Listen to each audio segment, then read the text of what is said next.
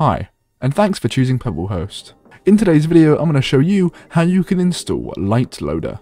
Now, LiteLoader is a version of Minecraft much like Forge and Fabric, allowing you to load mods into Minecraft. However, LiteLoader has a ton of modifications. It's also meant to be lighter in terms of RAM and CPU usage when compared to something like Forge. So if your computer isn't very good and doesn't run Forge very well, then it's definitely worth trying out LiteLoader. So first, I'm going to show you how to install it without Forge, and then after that I'll show you how to install it with Forge. So first of all, you want to go to the Minecraft launcher. Then you need to install the version of Minecraft that you want LiteLoader to run on. So to do this, we can come up to Installations, then click New Installation, and then of course select your version. If you're not sure which versions LiteLoader actually has, then you can go to the link in the description which will take you to the LiteLoader download page. And here we can of course see the versions that are available to us. So we have from 1.12 all the way down to 1.5.2. The dots below show how stable it is, so of course get whichever version you need. For this video I'm going to be using 1.12.2, so in the Minecraft launcher we're going to change the version all the way down to 1.12.2. Also, depending on how old the version is, you might have to scroll for a while. So I found release 1.12.2 here, so we'll click that. If you want, you can also name the installation. I've just named it 1.12.2, and then we can go to the bottom and click create. So now we go back to play, and then we select our version down here, and we're then going to find our 1.12.2 that we've just created, which is this one. Once we've done that, we can then click play. It will then install 1.12.2, and then once you've loaded it up, you can simply just quit the game. But make sure you have run the version at least once. Alright, so now we've created our game version. Now we need to install LiteLoader. So once again, go to the description to the download link. Then from here, find your version, mine being 1.12.2, and then download the version that you need. The top one is Windows, so you'll get an exe file, and the one below it is Linux and Mac, so you'll get a jar file instead. So click download on the one you need, then of course save it where you want. I'll just keep it in my downloads. And then we're going to open it up.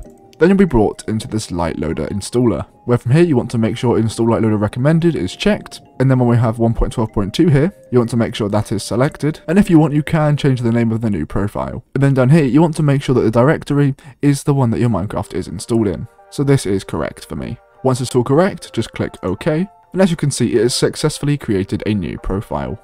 So we'll click OK, and now once we're in the launcher, we'll actually need to restart it. So you can go ahead and close it, and then we're going to open it back up. Alright, so it's loaded back up, and by default it's actually selected our new install. So we have LiteLoader 1.12.2 right here. We can go ahead and click play, and then as you can see, we are now in Minecraft. You can also tell LiteLoader has loaded properly, as at the top right we have this little bar, which pops out and shows us our version, which we're in LiteLoader 1.12.2. Now if you are looking for mods, we have a link in the description where you can find a ton of mods for LiteLoader, and there will be a little chapter at the end of the video where you can see that mods do actually work. Alright, so now I'm going to show you how you can install it instead with Forge.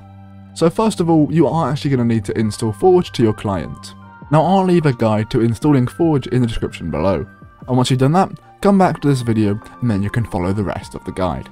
Once we have installed Forge, we're then going to want to download LiteLoader. So go to the description and then click on the download link which should take you here. Then select the version you need. So mine is 1.12.2, we'll select it, and then we'll select the version we need. So the top one is an exe file, so that's for Windows, and the second one is a jar file for Linux and Mac. So I'll select the Windows one, and then download it where you want. And then once it's downloaded, we're simply going to open it up, and then it should take you to the LiteLoader installer. From here, we're then going to make sure it says Install LiteLoader Recommended, and then we're going to take the Show Incompatible Versions. It will give us a warning, which we'll click OK. We're then going to click 1.12.2, and we're then going to select our 1.12.2 Forge file.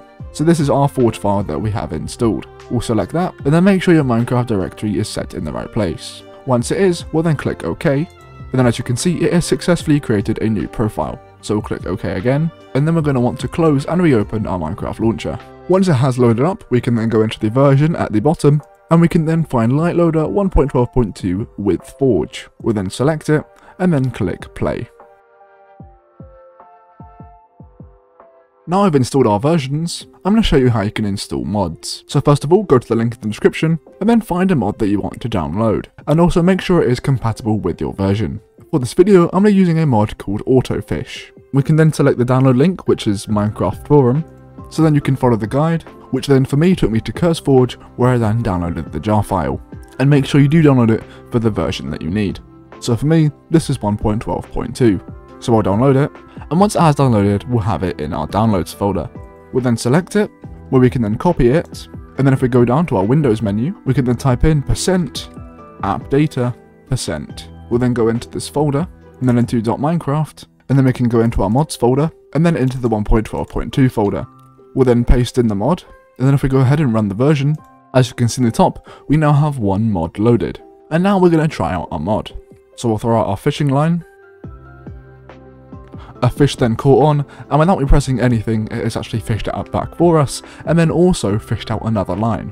And I did not press anything at all for that. Of course, I had to throw the line initially, but as soon as it caught the fish by itself, it actually threw the line out by itself again, and there we go, it just did it once again. So we can see that it is in fact working. So hopefully this video was helpful. If it was, definitely leave a like and subscribe, and hopefully I'll see you next time.